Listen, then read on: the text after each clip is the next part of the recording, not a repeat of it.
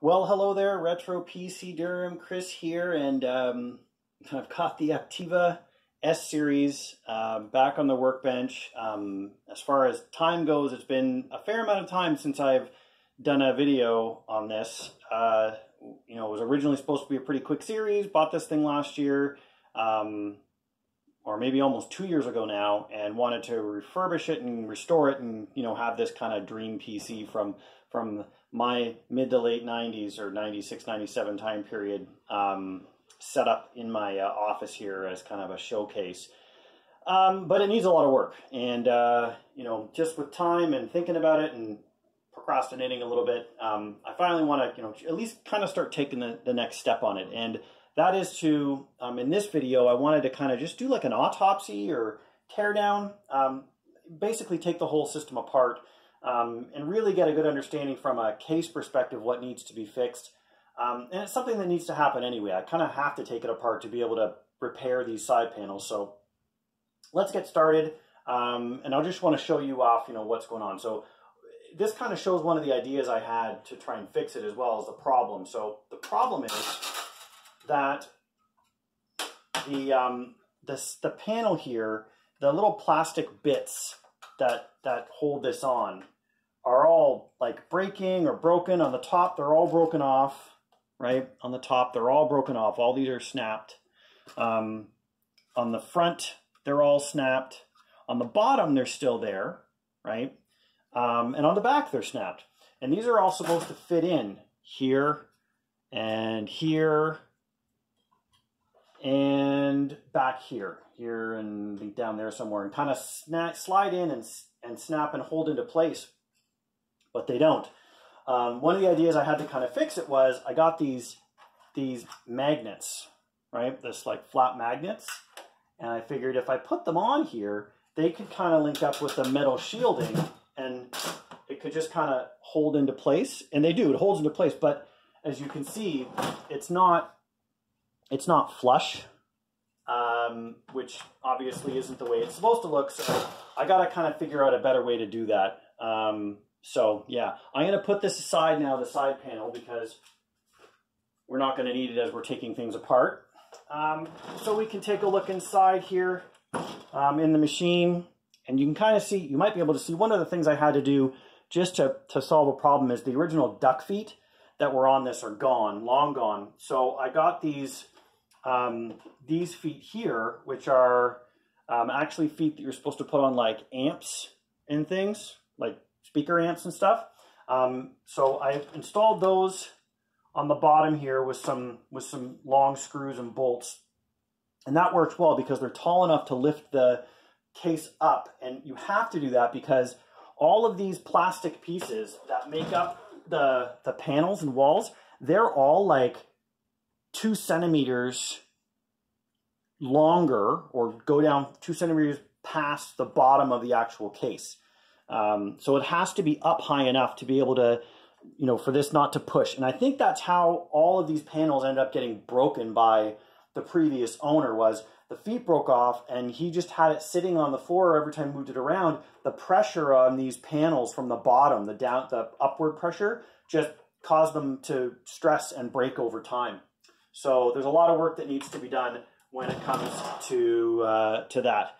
Yeah, so what I figured I would do here is I'm going to completely disassemble this. So I'm going to take everything out of it and completely take it apart. And that way, as I'm working on fixing these panels and getting them properly attached to this case again, I don't have to worry about damaging any of the inside computer components. And it also gives me a chance to be able to make sure that they're fully cleaned and tidied and all that stuff as well.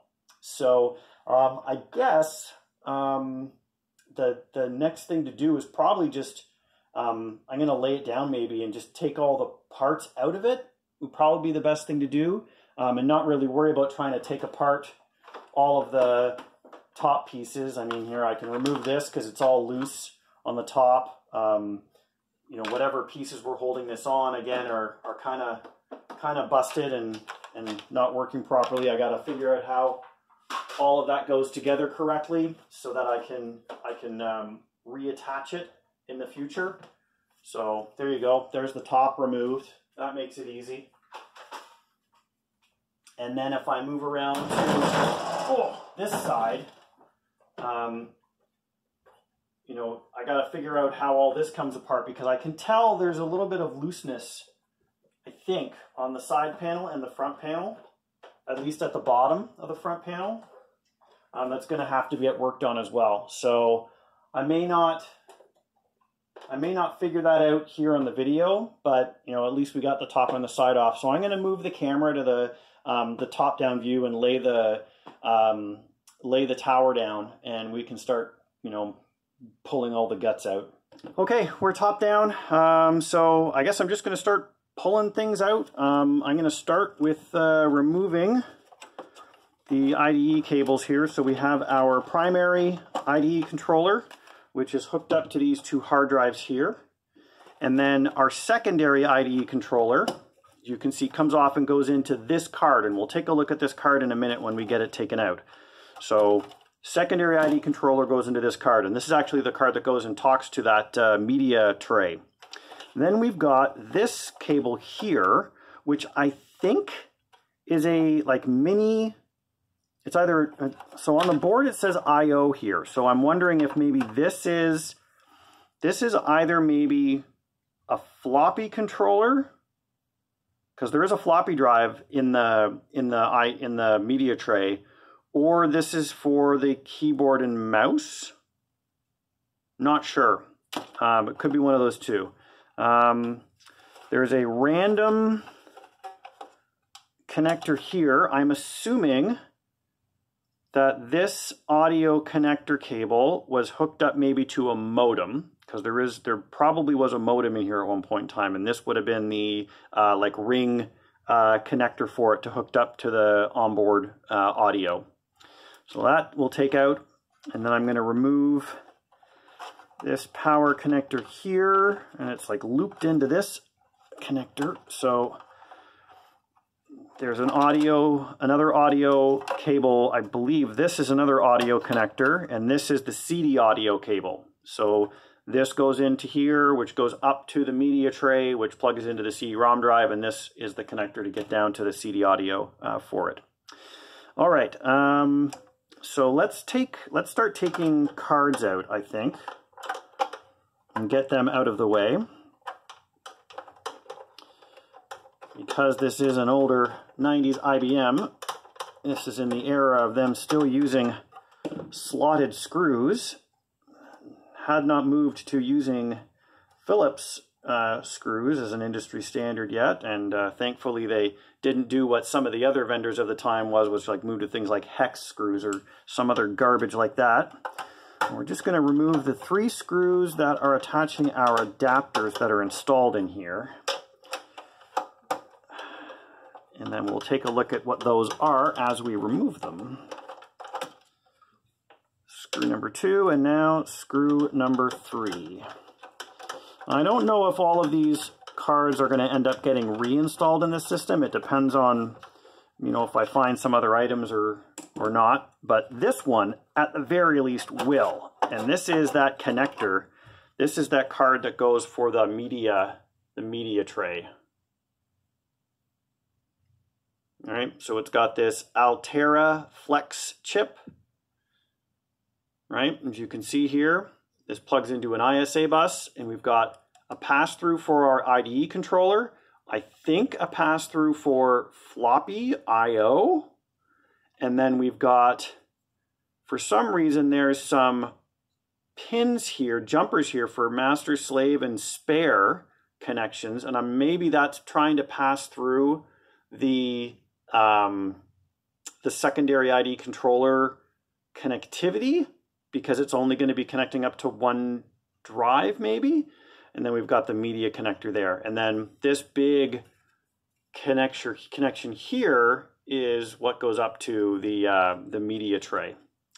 Yeah, so pretty cool card. And I believe that this button here, there's a little button that you can see there, that is, I think, a manual power on, or a bypass power on, because there's no power button on the tower. And if you had this plugged in without the media tray, you'd want to be able to turn on the computer and be able to turn it on. I think that's what this is for. Well, you know, we'll obviously get a chance to test that sometime in the future, but there you go. So that's the card. Pretty cool. I've never seen anything, I don't think anyone ever did anything like this, like what IBM did, ever again, for better or for worse. I mean, the idea in a modern computer of having something like a Thunderbolt dock, you know, that you plug everything into and then your tower is sitting somewhere else is not an uncommon thing. I've even seen on like Linus Tech Tips where he's got like his computer in his server room and he runs a Thunderbolt cable out to plug into a dock on his desk that he has everything else plugged into. It's a very similar concept to what, you know, IBM did in the mid-90s. But it was clunky and kludgy and non-upgradable and, you know, proprietary, and that's why it never made it anywhere else. But anyways, cool card, cool idea, cool concept. I have no idea if something like this would work in any other system other than this one or not, but nonetheless, pretty awesome. All right, next up we have this ATI Radeon graphics card. This is a, see right here, a Radeon 7000 PCI graphics card. And the reason why this is installed in the system is there's an ATI 3D Rage Pro onboard graphics. You can see down there. And it's got like 1 megabyte or 2 megabyte of memory, right? You can see it here. And then there's this SODIMM slot that you can upgrade the memory for it. So two things. One, it's a low amount of memory, so it sucks. And two, it's not a great video card. And three, there's no AGP slot on the system board because they use the AGP connection for the onboard graphics. So you can only use a PCI graphics card if you want something better. However, what I think would probably be a better solution than putting in a PCI graphics card would be to get something like a Voodoo or a Voodoo 2 pass-through card and use that instead to get your 3D graphics. Because this Rage 3D Pro onboard card can handle desktop graphics pretty well on its own. So I might look and see if I can source something like that, which from an era-appropriate perspective, you wouldn't necessarily have been buying a PCI graphics card to upgrade a system like this. You would have been, if you could afford to buy one of these, because these were the top of the line, most expensive IBM PCs of the time. They weren't cheap. You probably could afford to buy something like a Voodoo card to put in here as well. But that being said, this is a 64 megabyte, I think, a 64 megabyte graphics card, which is way more graphics memory than you would have had at the time as well. So it may end up this is a good card to put in this machine anyway from a power perspective. All right, last on the list here is a card that's probably not going to get reinstalled, and that's this Wi-Fi adapter. We have this Netcore 54 meg. It's a wireless BG adapter. Obviously, BG is not a very common adapter type anymore. There we go. We can focus now. And yeah, probably not going to be keeping this in the system. We'll be looking at adding a regular gigabit Ethernet card for network connectivity and not bother with the wireless connectivity on this system. All right. So now I think what we'll do is I'm going to unscrew, pardon my left-handedness here, I'm going to unscrew this screw here so we can remove the drive tray from the system. And I think this is just, yeah, it just kind of notched in. So it kind of goes like this and then pushes back and latches into place. Nice heavy metal here, and we've got this pair of hard drives. One of them is probably the original hard drive that this system would have come with. But I don't know. These screws don't look like they're the original screws that this system would have come with. So it's possible that even the original hard drive has been replaced over time. I'm just going to go off camera here for a second to remove these screws so we can take a look at the hard drives that are installed here. I'm not worried about the hard drives, their condition. I mean, I booted up the machine and it does work, but I'm not worried about replacing these hard drives or if they're not the original or anything like that, because I have the recovery disks for this system, so I'm not so worried. So yeah, this is probably the original hard drive. Here we got this IBM 4.3 gigabyte hard drive. That sounds like the right capacity. that you know, this system would have come with for the base hard drive in like the 95, 96 time period. So this is probably the original IBM OEM hard drive, DCA-34330. Look at that. Cool. And it still works. So we may reuse this, although I don't know if I will. Maybe I'll put it as a secondary drive to back up to, so I can have a larger main drive. But you know, we'll figure it out. So I'm going to put this aside, and then I got to get this one off as well. So we've got this Maxtor 40 gig hard drive, a Diamond Plus 8, and this is dated 2003. So this is much later in the future. Maybe the person who bought this, who I bought from, I think he said he had this for quite a number of years. So I wouldn't be surprised if he picked it up and he upgraded by adding in this drive as secondary storage. So yeah. All right, I'm going to put this aside. I'm not going to bother unscrewing it right now because it doesn't really need to be. We just wanted to look at what it is. And you can start to see now, looking down over here, you can see these little notches, these plastic notches. This is where that other side panel is latched in. And these are the types of plastics that I was really worried about, because when they break, it's not going to hold on as well, which you can see. I'm going to slide down here. You can maybe see here, right? The notch in this part is broken. The plastic is broken right there, and it doesn't slide down anymore. So the top part of the side panel is not holding on. So because there's the opening there, there's the chance that I could craft, maybe glue something or acetone something, a plastic tab that can hold in this position instead, and make something more permanent so that the panels don't break off again, at least the ones that aren't supposed to come off. We still have to solve the problem of that side panel, though, in the future. All right, so next up, I guess what we'll do is, what do we take a look at next? Figure out what we can remove next, I guess. I think maybe we can maybe just bother taking out we can take out the memory DIMMs and the CMOS battery. So I'll just slide out the CMOS battery here. All right, we got this Sony CR2032. This is probably not the original battery, but it probably needs to be replaced. And then we've got our memory DIMMs here. Very thin plastic tabs for the DIMM installations. All right, and for memory, we have 128, 128, and I'm going to assume this is 128 as well, because it looks like it's a matching DIMM for these. And it's hard to tell if... Oh, why won't you focus? It does not like focusing. This phone sometimes is so irritating. I can't tell if that would be the original. I doubt that this is the original IBM memory that this system would have come with. These are definitely not. These are definitely not. These are purchased from somewhere else. So 384 megabytes of RAM. If this system will take 768, I will install 768 megabytes of RAM. If it won't, then we can just stick with 384 still, and that should be fine. And this is, as you can see, it's SD-RAM, the double notch.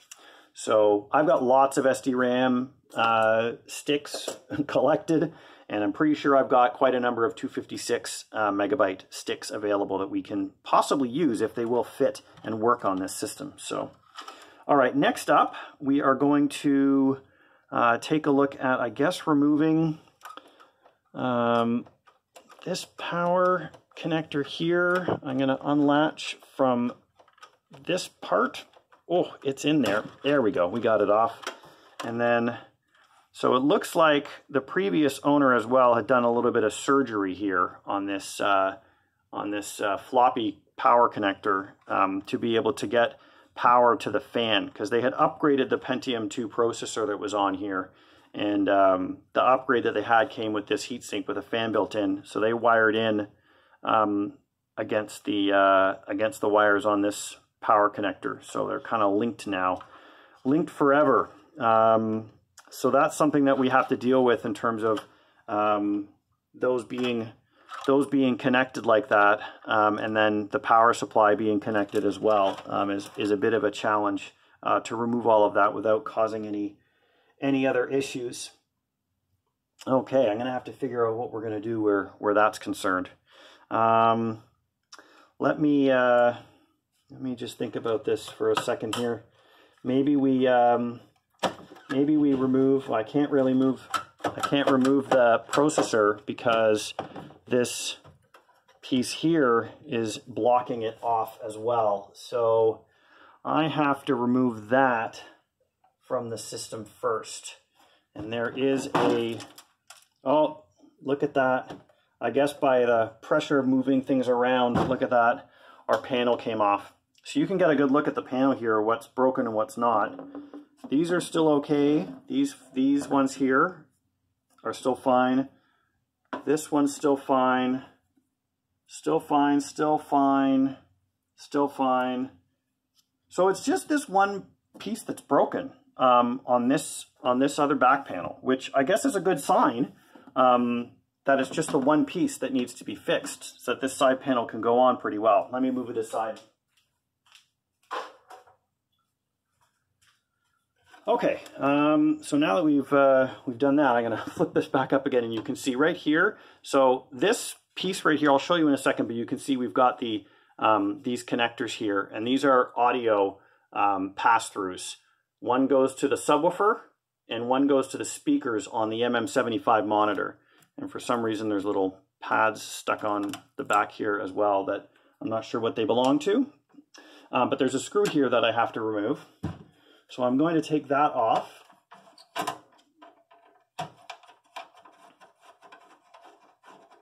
And this should now just easily separate itself. I'm going to take its power. Oh, it's a little bit dusty. So you can see here there's some power regulation and caps going on there for us to be able to preamp, I guess, going out to the sound stuff, which makes sense. And you can see that. Can you see that little Bose label? There's a Bose label on that board. So that's kind of cool that Bose not only did the speakers, but it also did some of the preamp here. So that's a cool little component there, right? So I'll move that aside, out of the way. And now that that is out of the way, we can remove our processor from the system. And we've got that Pentium 2 MMX 233, I think, processor. And what I'd like to do, if I could, I'd love to just be able to remove, yes, perfect. So there we go. So we get the fan connector removed, and now we can set this guy aside as well so he doesn't get into any more trouble. All right, next on our list, now that we've got that cleared out of the way, we can unplug our 20-pin power from our system board. Oh, and look at that. Look what has been revealed down in the corner here. We have an errant floppy disk drive connector. So this system board, if you were not connecting up to that media tray, I guess you do have some functionality that you can still hook up. You know, obviously your hard drives and floppy drives. I still don't know how you would power this system on without having that card at least installed with that button bypass, because there doesn't appear to be standard pinouts for like a front panel connector, right? Like we don't really have anything like that anywhere in here. Power regulation, you know, none of these pins are really for doing any of that. So it's very unlikely that you could even power this board on without having that card installed at all. So yeah, that is what it is, I guess. I guess the next thing we'll do is, does this side panel piece come off or is this riveted in? I think this looks like there's a notch on either side. It's hard to tell if there may be a screw on this side that's holding it on. But there's a screw here we could remove. It's a little tiny, ooh, this is a little tiny guy. I don't even know if that's the right if that's the right screw for this piece, but it does allow me to remove this entire section. So this is the like optional drive bay section. Apparently has some instructions on how to install this piece. Yeah, so there should have been a screw coming down from the top when I took the plastic parts off, and that's missing. So I'm gonna have to figure that out. But this spot would be if you did decide you needed to install additional hard drives or additional other drives, optical drives for some reason. This was one of the other problems with this design of this system was, you know, with that media tray, the idea was that this whole tower was like underneath your desk and sight unseen. Why would you install another optical drive into it? And now you completely do away with the reason why you bought the media tray to begin with. Anyways, so that is what it is as well. All right, so the next thing I think we're going to do is maybe move the power cables out of the way and try to remove this power supply. I see some screws here, but I'm going to undo the 4 black IBM standard slot screws, because I think that part on the inside may be an assembly to be able to easily slide and hold the power supply in place, and we don't want to actually remove that from the power supply. So let's get these 4 screws out, and got 3 out of 4, and 1 more to go. Oh yeah, it's loose now. It's ready to come out. It's ready to come out. It's ready to be free. There we go. It's free. Yeah, so these were just the little metal slots here. So there we go. Our power supply is now, ooh, look at that.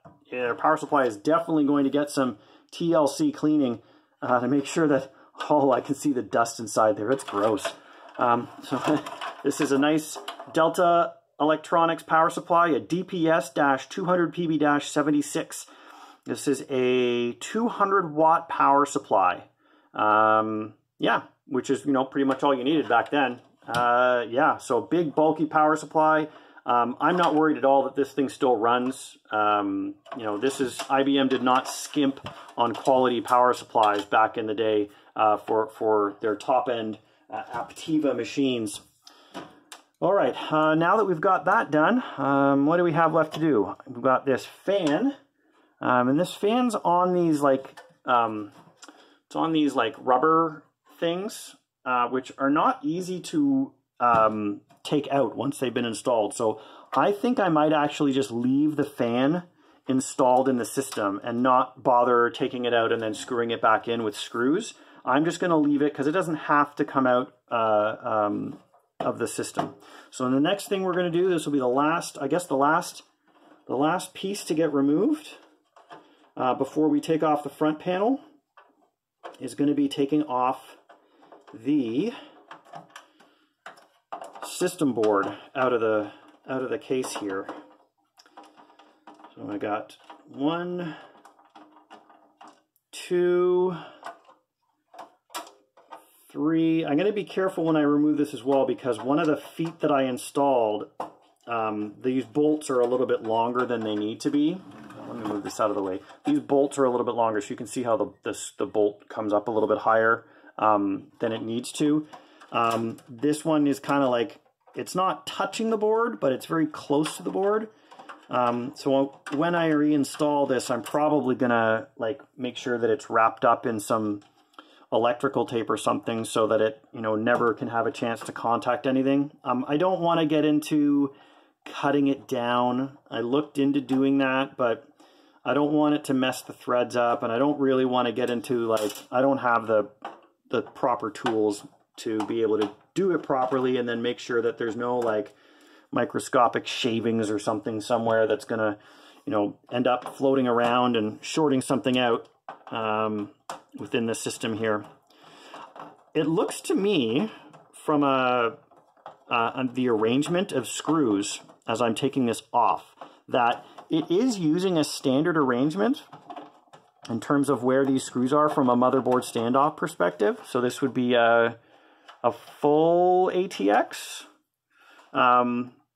motherboard, but where they are, 1, 2, 3, 1, 2, 1, 2, like they do seem to be all in the normal places. So, you know, another IBM thing is they didn't go and like decide, oh, well, we're going to have this custom placement, so you would never be able to take this board out and put it into a different case or anything like that. Like, all right, so we got one click there. And now we can carefully remove our board. All right, there we go. So now we have our board removed from the system. This is our Aptiva 2142 board, ready to go. Cool, look at that. We'll flip it over and take a look at the bottom. Look at this. Look at this. Look at this piece of plastic here that the slot is connected to like make it nice and firm and secure and raised off of the system. Even has an IBM part number. It's an IBM 12J5872 if you ever needed to order a replacement. That's so cool. So IBM. All right, so this is out of the way now. As you can see on the back of the board here, a lot of the ports that you wouldn't actually even use. You wouldn't use the PS2 ports because you'd be plugging directly into the media tray. You wouldn't be using this VGA port because you'd be plugging into, you would use the VGA port because the monitor will plug into here, but you wouldn't be using these audio ports because you'd be using that output to the media tray again from this guy over here that would go to the media, the MM75 and the subwoofer. But you would still possibly use the printer, the serial, the game port, and these USB ports to connect to some other devices as well. So not all of them would be used, but not all of them would be not used. Yeah, words. Okay, so system board we can now, we can put aside. I'm going to lay it on top of, I'm going to move the power supply over here off camera and just kind of balance the board a little bit. Okay, so the last thing to do here is to take a look and see what's going on with this front panel. And look at this, we can find now, look at all these little bits we're finding. Finding all these little bits in here. Oh, this is cool as well. I didn't even notice this. Look at this. Inside the case here, laid out throughout the inside of the case, these rubber seats, right, that you would expect to see like on the bottom of a device. They're underneath where the system board is to give pressure points, right? So it's that plastic piece on the motherboard, all of our standoffs, and these all allowing, like, giving pressure release and stability for the system board. Like, you don't see this. You don't see this anywhere. You know, this attention to detail, this over-engineering, you might call it, is, I'm always amazed by it, that it was, like, totally unnecessary. All right, so it looks like this should just, the front panel should just, like, shift down. The bottom clips look like they're broken on this side and this side here, but we've still got 1, 2, 3, 4, 5, 6 clips that look like they're all still alive and well. So if I just kind of shift down, it's hard to know if I'm doing it right. But I don't see anything in here that's saying like you've got to like unclip something before you can push it down to be able to get it off. At least is not as far as I can tell. There isn't anything on here that's saying, and there's no instructions obviously that's saying, but there isn't anything that's standing out to me that's saying like you need to be able to push it down a certain way to be able to get it to release. And I'm afraid, obviously, of damaging it by applying too much pressure somewhere. So I might just leave this. I might just leave this for now until I can really get a good look. Maybe take these spare panels off so I can really see what's going on underneath as well, to remove it. Because I do want to take it off to be able to clean everything before and make sure that the way it goes back together is correct as well. Because I think all of these little bits have the ability to pop off, and I want to make sure that everything is disconnected properly and can be reconnected properly effectively. All right, so I think that's probably gonna do it as far as disassembly goes. Not as bad as I thought it was going to be in terms of, you know, the shape of the case. the damage of the side panels and stuff. It looks like only that main side panel and the top panel are in, like, we're in really bad shape. Everything else seems to be fine. The only other repair that's going to need to get done is, let me show you here actually. So I do have, was included here is the 2 megabyte upgrade, right? So as I mentioned, there's 2 megabyte on board for the graphics, 1, 2, and there's 2 more. And you can install this SODIMM, but the little plastic tabs that are supposed to hold this on, common issue with these, are snapped, right? So the metal pieces here are fine, but the little plastic bits that are supposed to hold these metal clips and allow them to have pressure have snapped, which means this card, while you can put it in, it won't stay in, right? It's loose and it'll just do this after a little bit, right? And it won't stay. So I need to figure out a way to be able to make that work and stay down, because I'd like to just have it installed. I've got it. Why throw it away? Even if it's just going to be being used for the desktop, 2D graphics part of the system, if I end up getting a Voodoo card, it'd be nice to have it here. So I want to figure out a way to be able to install it that's not like permanently like gluing it down or something, but some kind of way to be able to get this to stay and get pressure. Oh, look at that! I just by touching it, I broke off the plastic bit. Look at that. It's busted right off. Yeah, that'll be it. That'll be it, I think, for this view, in terms of taking this whole thing apart. So, hope you enjoyed this. If you have any ideas about how to fix these panels, how to fix these little SODIMM clips, if you've got ideas from trying to fix the same thing on like old laptops, let me know in the comments down below. I'd appreciate any advice you have in terms of best practices for doing this. In the meantime, I'm going to work on, getting this thing cleaned up as best as I can and coming up with these ideas to put it back together. And then hopefully the next time you see this machine, it will be reassembled and just like new. Yeah. So I hope you enjoyed watching the video. As always, I hope you're staying safe and healthy, and we will catch you in the next one.